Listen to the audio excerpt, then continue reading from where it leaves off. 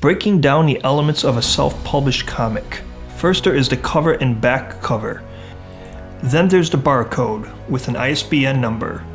The first page of a story with an introduction image, copy, or roll call is called a splash page.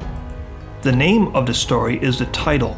Other helper titles within the book are called, you guessed it, subtitles. Most books will have single pages and some will have spreads. A spread is simply a set of pages, usually two, viewed together. It's how you see the comic when it's open and both pages are showing. A single illustration on a page is a panel. A tier is a single row of panels. The space between panels is called the gutter. The regular speech indicators are called speech or dialogue balloons. The connecting arrows on dialogue balloons showing who is speaking are known as pointers. Copy, which represents what a character is thinking, is a thought balloon. The sequential connecting circles of a thought balloon are called bubbles.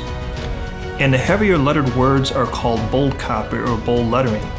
They represent emphasis words in text. Copy in which someone is talking to the reader but which is not within dialogue balloons is called a caption.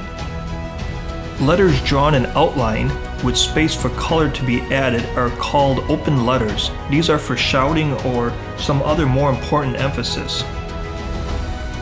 A prologue is an event or action that leads to another event or situation, often apart from the main storyline. An epilogue, in contrast, is a section or speech at the end of a book that serves as a comment on or a conclusion to what has happened.